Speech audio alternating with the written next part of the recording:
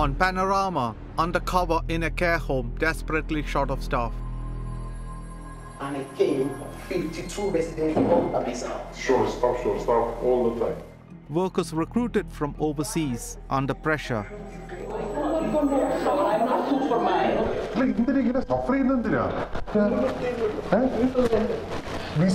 They say they're being exploited.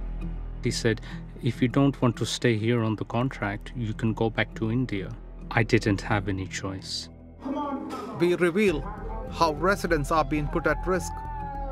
Staff recognised that care wasn't always adequate and things happened that they weren't happy about.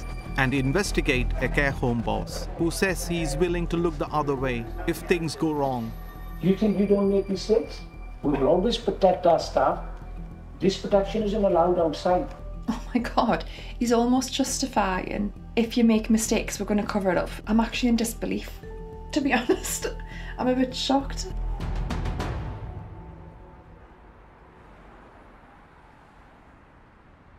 The sound of the Northeast is BBC Radio Newcastle. My name is Balakrishnan Balagopal. I came to the UK from India 23 years ago. This country has been good to me. I got married, became a British citizen and raised my children here. But the experience of many Indians arriving today is very different. Some community members who work in social care tell me that they ended up being exploited. So I'm going undercover to investigate. Good afternoon, Addison Court. Can I help? Hi, I called you earlier in regards to a job. I get a job as a care assistant at Addison Court near Newcastle. It's one of 15 care homes in the northeast of England, owned by Presbyterian Care, part of the Malhotra Group. I'll be doing 12-hour shifts for minimum wage just over £10 an hour. Thank you. Simon?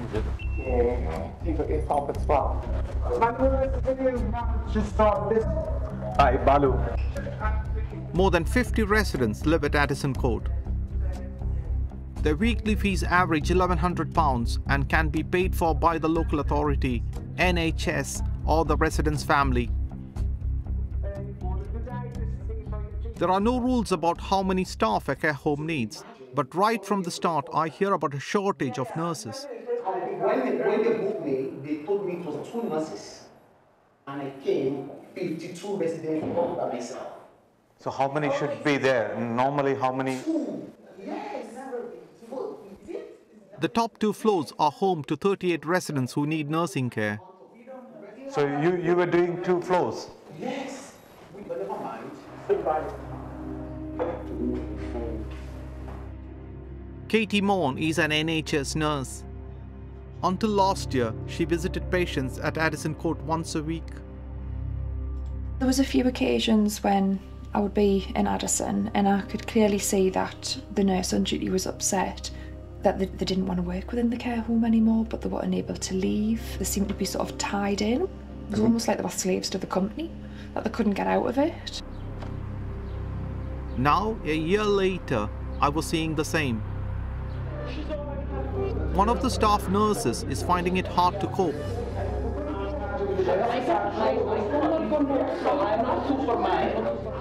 When I see her shortly afterwards, she is visibly upset. You got a qualified nurse,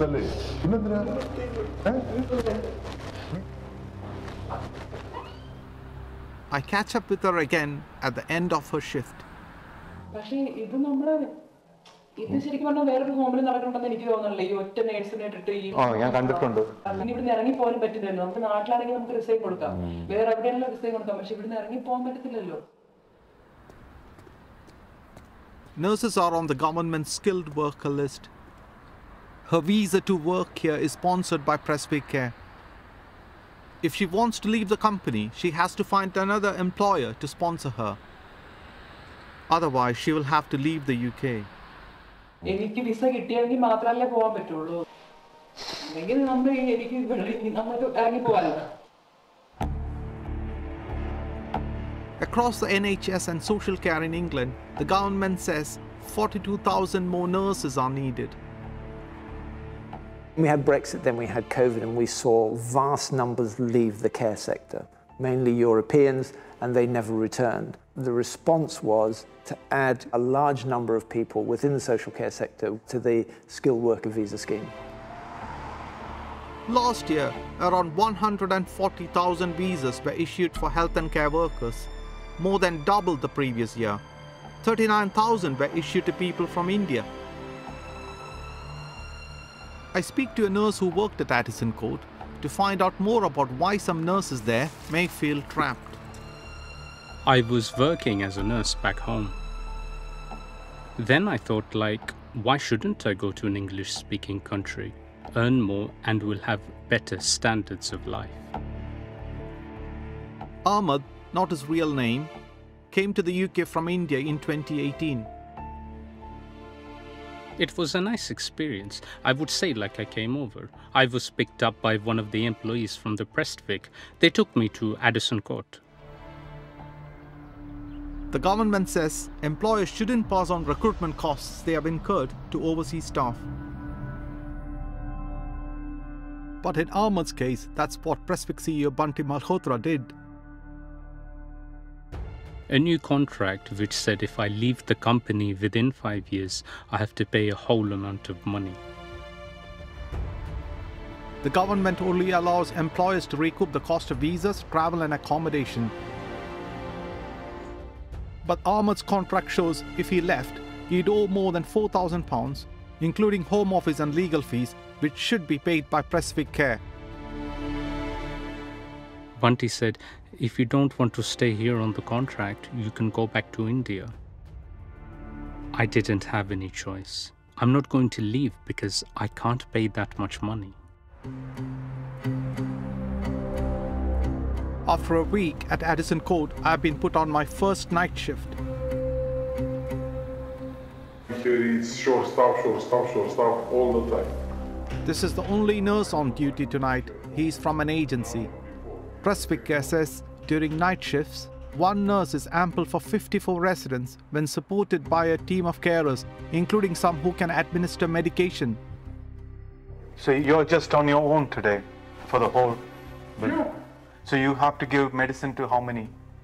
It's not only medication, because if you start to give medication, somebody asks you something, the resident will call you, and you lost the time.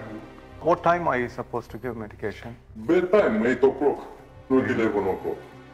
Oh, it's 11 o'clock now, isn't it? And they are all sleeping. Almost to do. Administering drugs late can have serious consequences. This GP had patients in Addison Court in 2022. She's asked to be anonymous because she's worried about future employment. That did seem to be a trend with certain medications and certain patients not getting their medication in a timely fashion. Parkinson's medication, that's very important to be administered on time. And also patients who are on insulin, who never got their insulin prescribed. With the time-critical medications, if you don't get them on time, it's going to affect your speech, it's going to affect your mobility. You could fall on the floor while trying to get to the toilet. So it can be really detrimental to that patient. They certainly will have an increased risk of falling. That happened on several occasions. The agency nurse covering the night shift says he raised short staffing at Prestwick Care with CEO Bunty Malhotra when he was working at another of their homes. I said it's impossible to manage. Last night I work in the building with 3 floors. How can to manage? Okay. If somebody has fall, or it's emergency, two residents at the same time. How? Yeah. So what did he say? Hey, if you don't know with your care homes. Oh, get out. Okay, I don't want to see your face. And He told you? Yeah. He likes the money. For him, the care homes is the business. Presswick Care says Bantry Malhotra doesn't recall the conversation and says the allegation isn't correct. One of the first things that struck me was just how profitable this group is. Vivek Kotecha is a chartered accountant. He's looked at the accounts for Presswick Care's parent company, Malhotra Care Homes Limited. Last year, it made £9.3 million profit. Over the past 2 years, 2021, 2022, they've been making about 40% profit margins, which is very high. They seem to spend less of their income on staff than a fair number of their competitors. And that's kind of worrying because these kind of patients need attention, otherwise they're at risk of falls or injuries. I had to put in 33 safeguardings. That's far too many. In the 2 years Katie Maughan was visiting Addison, she was so worried about some residents, she made what are called safeguarding alerts to the local authority. Lots of unexplained bruising to patients, lots of injuries. One of those safeguarding alerts was for unexplained bruising on 79-year-old Joyce Bird. Aesthetically, Addison Court was beautiful, but the care wasn't. Joyce had Alzheimer's. She moved into Addison Court in 2020. The £1,242 per week cost of her care was paid by the NHS and local authority. On the Sunday night, I got a call from one of the nurses to say that she had noticed fingertip bruising on my mum's arm that needed to be looked into. Tracy rang the home's manager. She eventually rang me back to say that she'd been up, checked mum over, everything was fine. There was nothing for me to worry about. Until I got the call on the Thursday morning from Katie to say, was I aware that she was going to report this to safeguarding.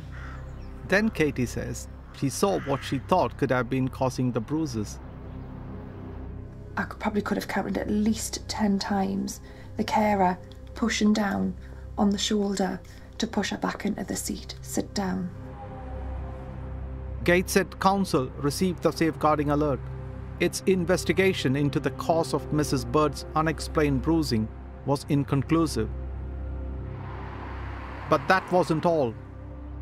Katie also raised concerns about a resident who she says had been left for 72 hours with severe constipation. She was lying in bed with a severely distended abdomen, writhing all over the bed, crying for her mum.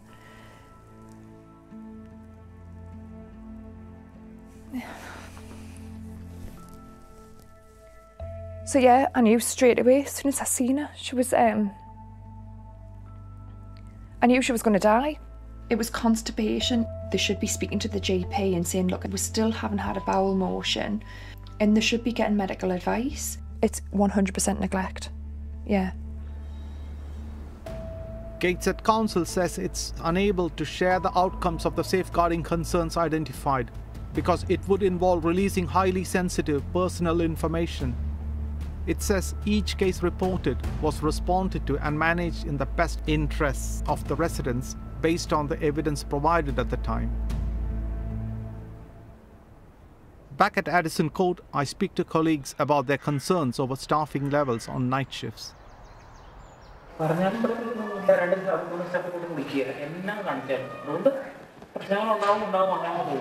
പക്ഷേ നമ്മളിത് കൂടുതൽ പറഞ്ഞു കഴിഞ്ഞാൽ അവർക്ക് നമ്മളെ ഇഷ്ടപ്പെടത്തില്ല.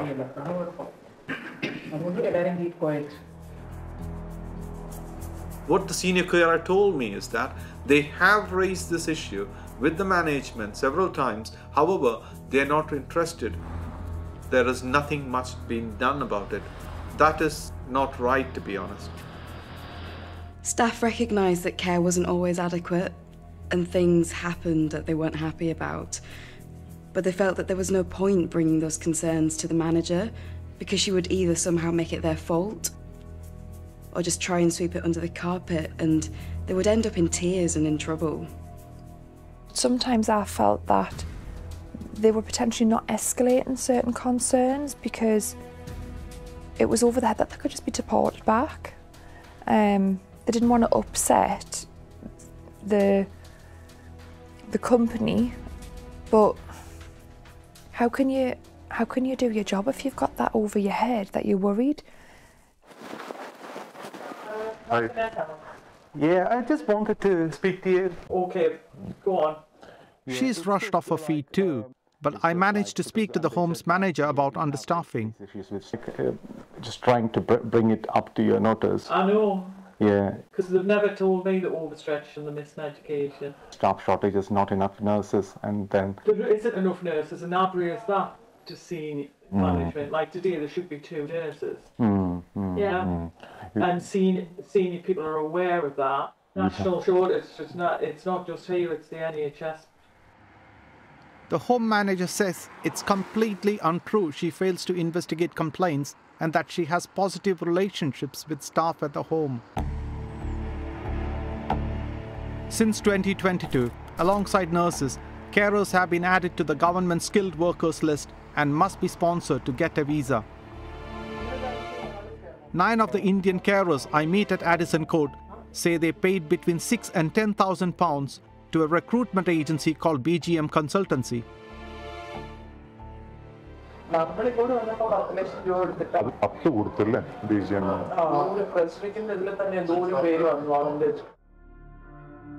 BGM, which is based in Aldershot, is run by this man, Sunil Thomas. The government says employers should only work with agencies that don't charge fees. The Home Office charges £551 for a 5-year visa. But this carer says she paid BGM more than £9,000.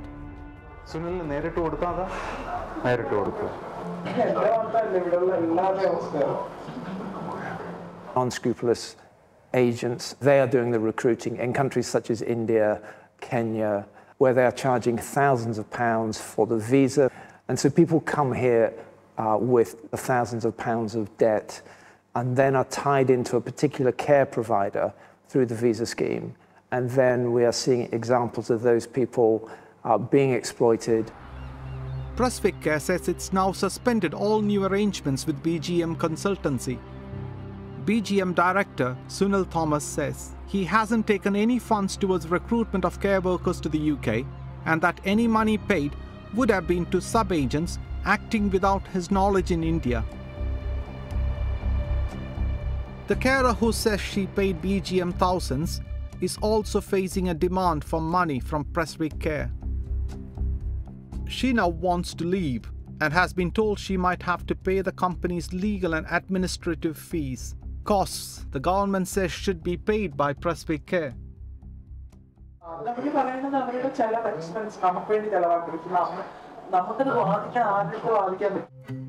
Nurse Ahmed says the money Prasvik Care wanted from him felt like a way to prevent him leaving, but he resigned anyway.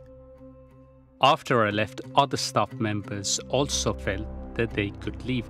The nurses who felt they were trapped in such a 5-year contract could feel better that they have other choices. Prasvik Care started legal action against Ahmed to recover the fees.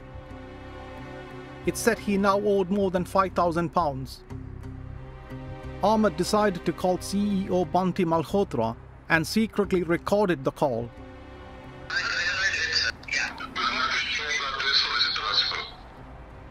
What you have done is immoral, unethical, and terrible. And I'm upset more than anything. I'm sad because I treated you like a son. There was something else in Ahmed's contract, a clause more suited to high-flying executives. Bunty Malhotra was trying to stop the nurse from working for any competitor care home for 6 months. You're not allowed to work around the corner. We haven't pursued you for that yet. If I started litigating with you, there'll be no limit to it.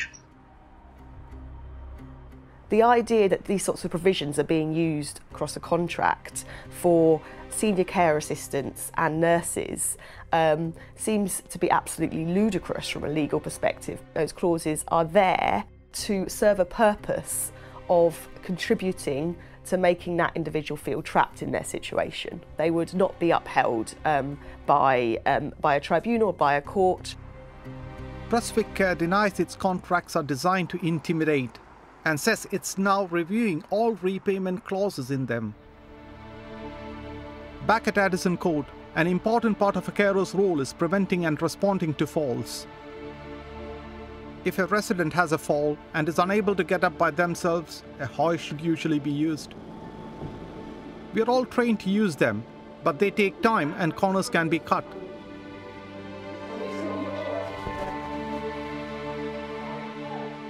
While I'm undercover, I see 4 residents being lifted off the floor in what's known as a drag lift. According to Addison Court's own moving and handling policy, drag lifts should never be used. We showed the footage to Sarah Thornton, an expert in how to move and handle people safely. That is a classic drag lift. The drag lift is a high-risk technique. The hold is under their arms. The person's body weight will pass through the shoulder joint. If the loading exceeded the tolerance levels of the shoulder joint, it would result in injury, such as shoulder dislocation or upper arm fracture. Addison Court's falls prevention and management policy says, if a resident falls and shows signs of a fracture, they shouldn't be moved and a doctor or paramedic called. But I hear about one fall where the safety protocol doesn't appear to have been followed. Like those visits on top floor, there's a man on the floor. 2 carers had gone to help a resident with Parkinson's who'd had a fall. Instead of using a hoist, they hauled him up. And they physically picked him up and put him on the chair. Didn't hoist him or anything. Shouldn't have been picked off the floor. The next day, the resident's condition deteriorated. Well, they couldn't get him up, they couldn't get him off the bed, so they ran for the ambulance to come out. It turns out he had a serious injury. When was it picked up that he had fracture? They took him in on Saturday, they had to operate on his head. And that actually been done on Friday. It was an absolute shambles. That wasn't the first time an ambulance had been called. I'm told paramedics saw the resident on the day he fell, but were told he'd managed to get up by himself. So they didn't take him to hospital then, even though the home's own documents record he was in pain. But in the paperwork for the paramedics, it said that he got himself off the floor, and he didn't. No way, because they could fracture? No, he couldn't have. So that's possibly why the paramedics haven't taken him. The resident spent 3 weeks in hospital recovering from a broken hip. Trustwick Care says there is no evidence the paramedics were told the resident got up by himself, and the decision not to take him to hospital was based on a thorough physical examination. It says information has since come to light that he may have been lifted to a chair, but this lift was not recorded.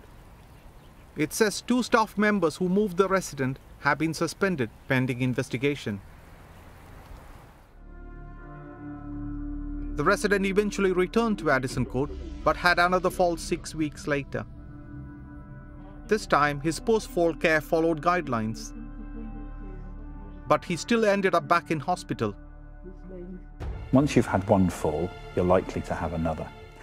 If the patient's injured, if they fracture their hip or they fracture an arm or a leg and they end up going to hospital, they can end up with lifelong consequences and life-limiting consequences. Tracy's mother, Joyce Bird, whose bruising had been reported to the local authority, was supposed to get one-to-one care from 8 in the morning until 10 at night. But that didn't always happen. The social worker would always say to me, your mum should never have a single bruise on her. No matter what medication she's given, because she has one-to-one care. So my thoughts were that there were numerous times that she had been left unattended, and that's why she was falling as much as she did. Tracy's mother died at Addison Court in May this year. Her post-mortem examination said she should have been on one-to-one care, but that was not the case this morning. Joyce died alone. It's really upsetting because, for me, families think the loved one's going to 24-hour care because they get round-the-clock care and they're getting looked after. And that's not what I witnessed. In December last year, Prestwick Care had its license to sponsor overseas workers suspended by the Home Office. The CEO, Bunty Malhotra, calls a meeting to update staff. I'm Bunty. I'm CEO of this group, so you work for me. Only Indian employees have been asked to attend. Bunty Malhotra says he doesn't want them to leave. It's all about his bottom line. Loyalty is two-way. I'm thinking if I lose you, what is Mr. White, Mrs. White going to cost me? All nurses working in the UK must be registered with the Nursing and Midwifery Council, the NMC. Their professional registration is known as a PIN. And if you work for an English company, if you work for NHS, one mistake, report it to NMC straight away. In here, in 37 years, touch wood, not single nurse has lost PIN. Not one. You think you don't make mistakes? You don't make mistakes? You don't make mistakes? But we will always protect our staff. We always say, our nurse, this mistake is a training issue. My staff is always guided to say, these are our children, they're loyal staff, they're good girls, they're caring girls. None of them are coming drunk at work. We protect. This protection isn't allowed outside. Oh my God, he's almost justifying that if you make mistakes, we're going to cover it up, and almost scaring them that they should never leave his care home. They'd get reported to the NMC if they worked for the NHS. Like, I'm actually in disbelief, to be honest. I'm a bit shocked. After 8 weeks undercover, I leave Addison Court and make my own safeguarding alert to Gateshead Council. Many of the staff I work with were doing their best in difficult circumstances. The Home Office has now fully revoked Prestwick Care's license to sponsor overseas staff, and the regulator, the Care Quality Commission, has suspended Addison Court's good rating. If you are in a position of power as a boss, you can exert a coercive control over an individual. And it happens because that individual is vulnerable, because they're loaded with debt, because they're told that they can only work for that service provider. Unscrupulous bosses use that as a means to control. Prestwick Care says any suggestion that there is systematic wrongdoing or bad practice would be unfair and inaccurate. The safety and well-being of residents and staff remains paramount. It says it's fully committed to thoroughly investigating all concerns raised and taking appropriate actions as necessary. They say you can tell a lot about a society by the way it looks after its elderly. How it looks after those who care for its elderly is also important. As the UK increasingly relies on carers from overseas, those who look after our loved ones should be able to do their jobs free from exploitation.